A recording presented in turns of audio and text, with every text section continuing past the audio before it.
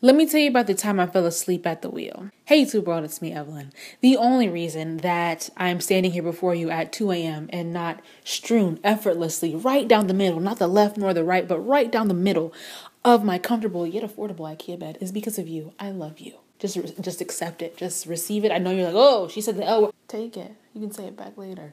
And that's my problem. I love sleep, but it is the first thing to go if I have to make a choice. There is this image on the internet. It's a triangle, and at each point is a facet of your life.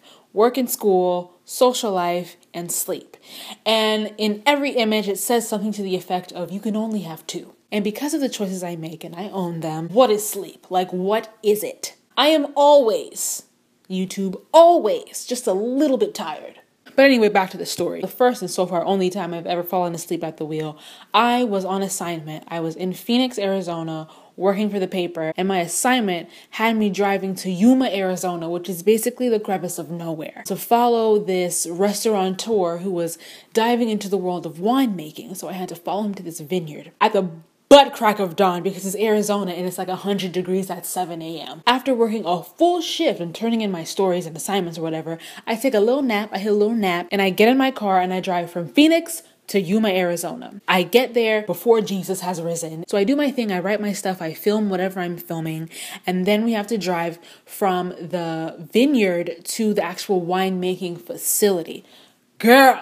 So they get in their car, I get in my car. There are no road signs. I just have to follow them. So we driving, drive. And I realize while I'm driving that I can't account for the last second of my life. Like I can't, where was I? Wait, was I, what? I was asleep. For a split second, So I grabbed every stale bottle of water in my car. And my car is messy, so I have like 17 bottles of water. I literally dumped them all over my body. Forget that I'm about to go somewhere and actually be in front of people and report and film.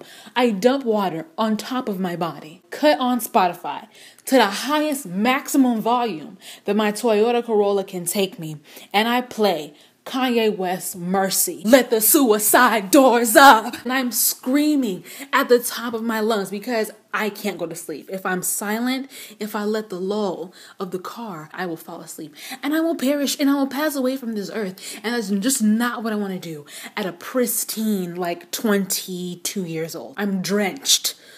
My windows are down. He said, let the suicide doors up. I ain't got suicide doors, you know what I'm saying? Because it's Toyota Corolla. So I lower the windows and the wind is hitting me. Lamborghini, Mercy. Your chick, she's so thirsty.